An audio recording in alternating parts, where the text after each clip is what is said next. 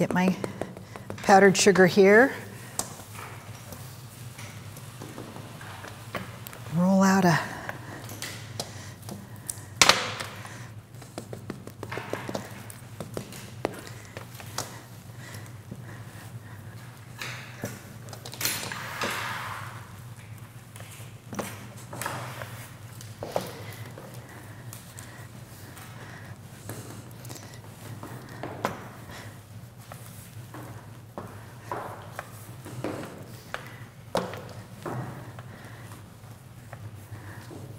Okay, now at this point, let's peel that off the surface. And I'm going to use my spatula, my palette knife. Make a little square or triangle or rectangle, a shape. Now here's the magic tool.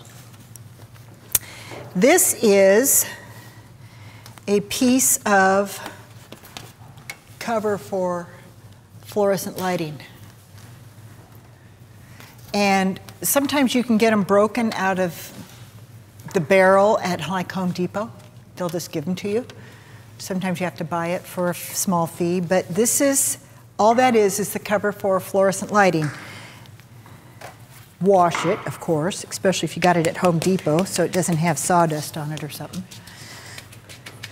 Then I want to powder sugar that, get my powdered sugar there. Let's just do a little press. And I want to kind of press it in.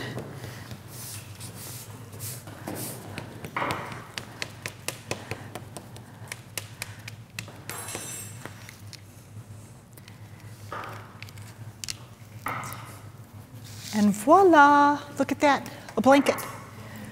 Isn't that great? Now one thing I like to do is I didn't cut that very straight, so let me cut it a little straighter.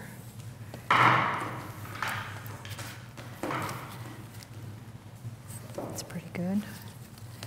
It does not have to be perfect because it is a blanket. And it's going to be, but on one, see I have the press side and this side? What I want to do is I want to press it along the edge here, so that when I tuck in that baby and fold back the blanket, I have it printed on both sides.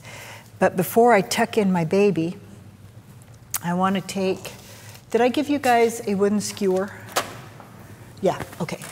I did not give myself a wooden skewer, so I'm going to use another thing here. What would also work is like the back of a paintbrush.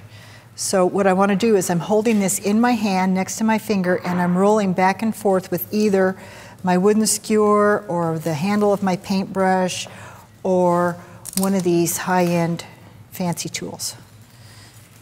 And you can see what a difference a high-end fancy tool makes. None that I can see. It's all in the technique. Oops, try not to have it stick to you.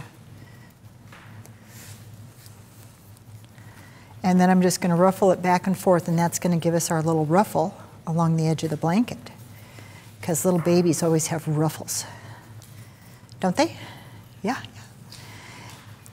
These little babies are great if you build a little bassinet, and then you can have ruffles on the bassinet and then have the blanket go over it and tuck the baby into the bassinet.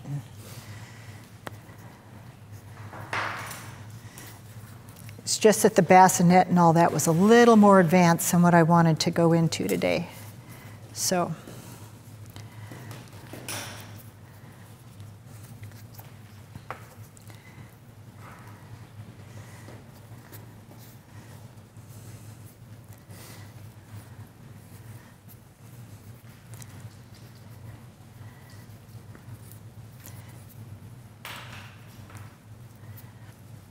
now I've also been shown that you can do a ruffle by putting it on the surface, and if your hands are hot, this is maybe the way you want to do it, and do it like this.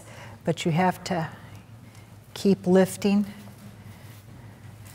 I find it easier to do on my finger, but it's up to you how you want to do your ruffles.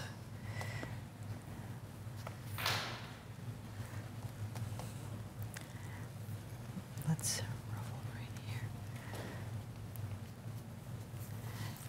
Let's give a little ruffle over here. Okay, now then, we got our blanket ready.